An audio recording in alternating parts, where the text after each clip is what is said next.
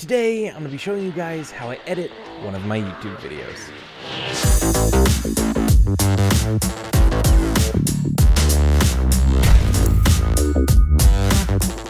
Hey guys, what's up? It's Bravity, and welcome back to another video here on my channel. Hope you guys are having a fantastic day. So today, we're going to be doing something a little bit different. I wanted to do something based around editing, something inside of Premiere Pro, something that you guys can follow if you're creating your own YouTube videos, because like I said in, I believe, the last video, I want to do more videos around being YouTubers and get away from just all the Twitch streaming stuff. I want to do some editing stuff, some YouTube stuff, some videography stuff to help all the new YouTubers out there. So today, I'm going to be showing you guys how I edit one of my videos. We're just going to be editing one that I had on the channel recently a couple weeks ago, and I'm going to show you guys all the tips and things that I come up with as I'm editing and all the shortcuts that I take to where I can edit a video in literally just a couple hours and get it posted to YouTube. So without further ado, we're going to jump inside of Premiere Pro. I've got the footage shot for the video and we're going to import it in, and we're going to begin editing one of my YouTube videos. Alright guys, we are inside of Premiere Pro, and one of the first things I want to point out is something that will speed up your editing a ton if you make videos like mine. So if you make videos where you have the same intro or outro or a very specific style of video that you make like I do, where it's kind of the same thing every single time, I've got my intro, and then I've got like my social media callouts, I've got my outro, things like that, having a template is going to speed up your workflow a lot. And I've talked about this before. You might think a template sounds really hard to do and really complicated, but it literally just means a Premiere Pro file saved with all the things on the timeline that you already need. So right here inside of Premiere Pro, you'll see that I just opened up this project, and you see up here it's the Bravity template project, and all it is all the music I use down here on the timeline. We've got my intro here already in place. We've got my social media callouts. If you scroll to the end here, you see I've got my outro already in place, and it's just a timeline pre-built to where I don't have to put this stuff in every time. So I open up the template project, and then what you want to do is you want to go up here to File, and then you want to hit Save As, and you want to save it as what your current video you're working on is, so it saves it as a new project, so you still have your template project nice and clean with only the stuff on there. You can open up the template project every single time, save it as the current video you're working on, so you don't destroy your template and it stays there to open every single time. So we've got the template open, and now it's time to save it as whatever video we're working on and then import our footage. Alright, so I've got the project saved as my new project. Now it's time to begin importing some footage. So I'm going to drop it into my footage folder here. You'll see I've already got all these folders created inside of my project window where I can just drop in all of my assets that I need. It helps me stay organized when I don't have to create a new folder every time for my footage, my assets, my music, things like that. It's already created right here, so I can just drag it and drop it in. So we've got the footage imported, and you're going to notice something a little bit strange about my footage here. You're going to notice that it's very, very long, and that is because of my OBS files. So inside of OBS, my base canvas size for recording is 3840 by 1080. Now that might sound like a very strange aspect ratio, and it is. You'll see it right here in Premiere Pro. It's very long, and that is because the 3840 is two full HD clips right next to each other. So the way I shoot inside of OBS is I have two sources. I have my camera source, which is the camera I'm shooting on here, the Canon C200, running into my computer through a cam link inside of OBS, and that is on the right side. And then on the left side, I have my screen recording when I'm working in Premiere Pro like I am now, or if I'm working inside of After Effects or doing anything. I've got the screen capture on one side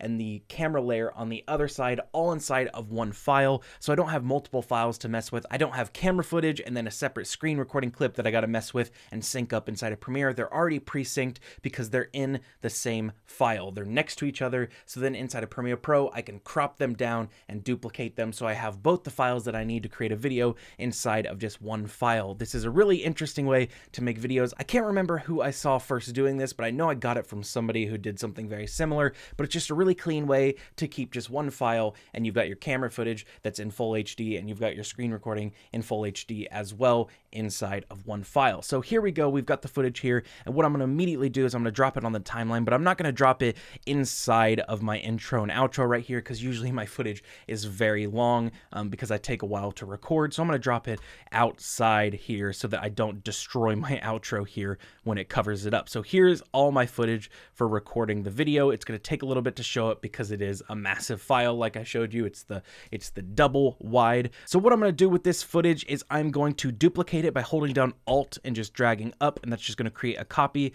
And the reason we need two is, like I said, we need the camera layer and then we need the screen recording layer. So inside of my effects over here, I have my presets folder, and I have tons of presets for all sorts of things that I've done on my YouTube channel. channel, but these two ones here, the gameplay crop and the face cam crop, are the most important ones here. So if I drop these on, it crops what we need. So now you see we've got one file that's just the camera layer, and then we've got one file that is just the screen recording layer, and now I can edit these separately in the full sizes that they are, and they came from one file. And then for editing my audio, I have another preset. So if I just type in compressor here, you're going to see an effect called compressor 2.5:1 ratio. That is what I use to edit my audio here. So I just drop that on there, and that's all I need to do to my audio, because that's a preset for exactly what I want my audio editing to be. It's a very important thing to use presets when you're editing videos, when you're doing the same thing over and over again. So when you go into your effects and you start layering on effects, you can right click on the effect and you can hit save presets. You can also select multiple effects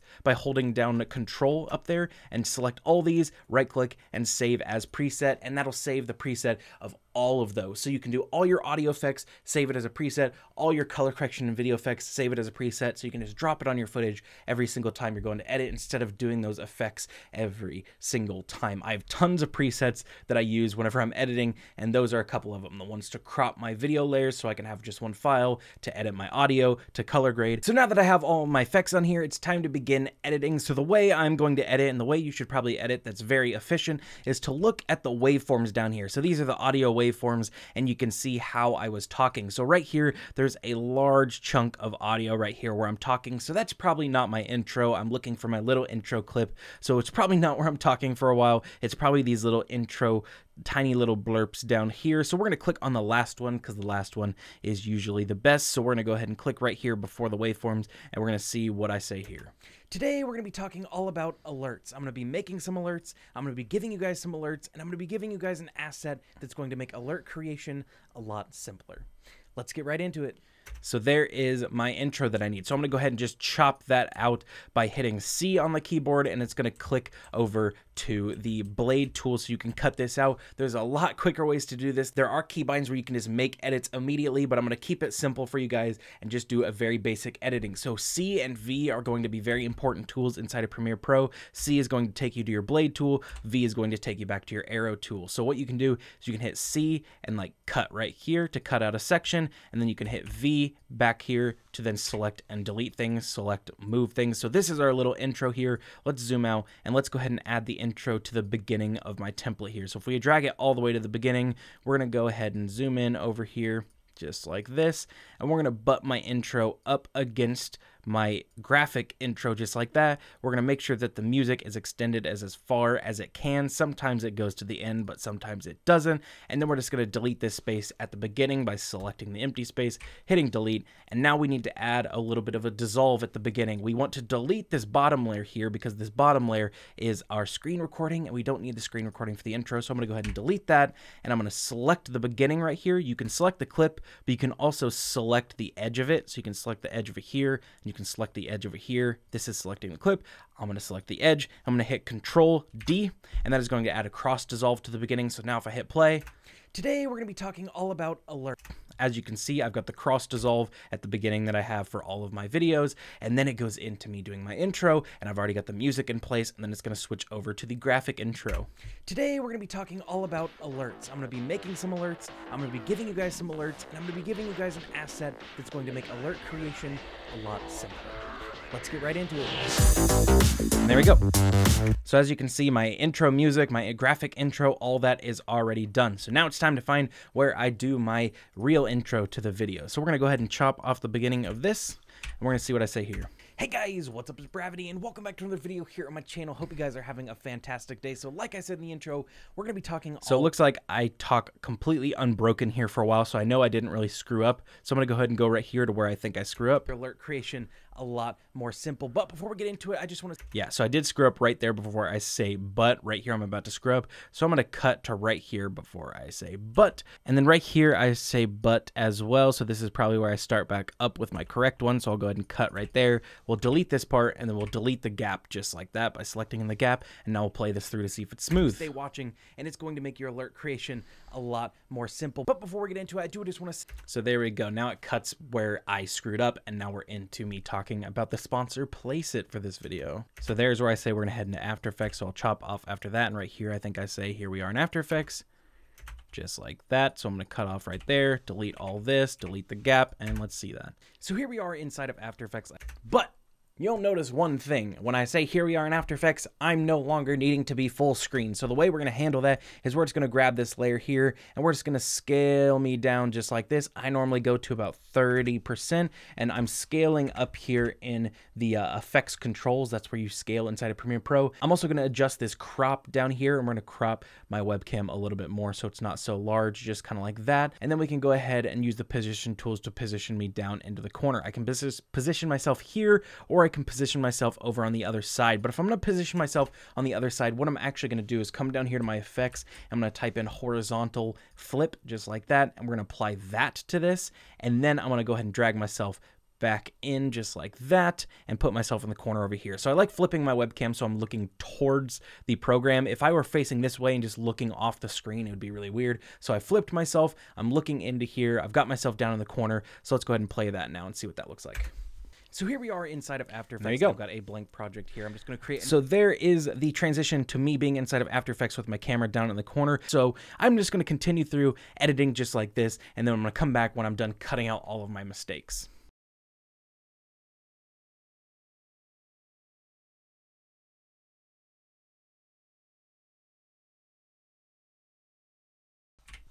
Alright guys, so I just finished cutting off the very end of this video. We've got the outro in place here because I'm done doing the After Effects work. But the first thing I want to do is now make the outro full screen. So what I'm going to do is I'm going to click on them. I'm going to delete all the effects that I need to delete to make them not down in the corner. So I don't want the horizontal flip on there anymore. I'll delete that on this one as well. And what I want to do is I want to go back to the beginning where I was full screen in the first place. You'll see I'm full screen right here. And we just want to copy the motion and we want to copy the crop from this one, and then we just want to paste them on the end clip here, and now you'll see that we've got it in full screen, and then we can paste it on this one here as well, and then just like that, you'll see that we are now full screen at the end because we took the effects from the beginning when we were full screen and we paste them at the end. So now it's time to add this into the actual timeline. You'll remember we placed this on the outside of our video here just to make sure we didn't disrupt our outro right here. So we can grab all this and we can then place it right in here, but we're going to need to zoom in here to make sure we're not screwing up our intro. So let's select this all again here,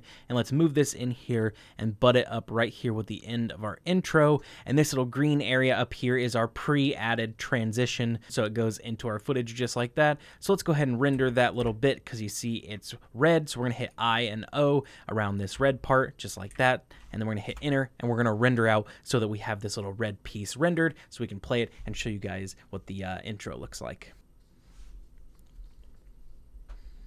And there we go. So we've already got that laid out there. We've got the Twitter popping up. We've got the intro music right here already in here. We've got the callouts right here. We've got my Twitch callout that I've actually been deleting recently because I haven't been streaming on Twitch, so I haven't been doing a callout to the Twitch as much recently. And now we need to head to the end. We need to grab our intro stuff, and we need to butt this stuff up against the end. So we're going to slide this in just like that. Cool. So that is the outro right there, all done on the end. And that is pretty much it for editing an entire video. I always recommend you try to watch through your entire video before you export it, and maybe even once after you export it to make sure the export didn't ruin anything. But you just want to make sure you catch any kind of editing mistakes. You can even watch it at 2x speed if you want, because even at 2x speed you're going to realize if you've forgotten to edit or if you stumble over your words or something and have to restart. But from there we are going to go ahead and go to the beginning. We're going to hit I on our keyboard to add an end point. We're going to come to the end here, and I like to line up my end with right when the music fades out just like that, and hit O. So I and O creates the in and out point just like that. And then we're going to go up here to File, and we're going to go to Export, and we're going to go to Media. So what I do when I need to export is I just use a really basic preset that is built inside of Premiere Pro. So the format is H.264. The preset is already right here, YouTube 1080p Full HD. I select that, and the output name here where it says Sequence 1, I'll click that. I'll name it the final title of my video, and then I'll hit Export, and that's it. My video is exporting. It's time to upload it to YouTube, and that is pretty much my entire process of editing a video. It's got a lot of presets. It's got a lot of tips and techniques that I use when I'm editing my videos to speed it up to make sure I can get a video edited in like 3 hours max. And I hope you guys enjoyed this video and all the tips that I showed you inside of Premiere Pro. And even though I did edit this video inside of Premiere Pro, a lot of this stuff applies to DaVinci, Final Cut, things like that, where you can save presets and save templates for your projects to speed up your editing. But I hope you guys enjoyed seeing how I edit a video. I want to do more videos like this based inside of Premiere Pro or based just around editing. I think I might do this exact same video in the future reminder of how to edit my videos inside of DaVinci and how to edit my videos inside of Final Cut Pro. So no matter what kind of editor you are, no matter what software you use, you know exactly how I edit my videos to help speed up your workflow as well. So I hope you guys enjoyed this video. I've said that a lot. I usually do say that a lot, and I will see you guys in the next one.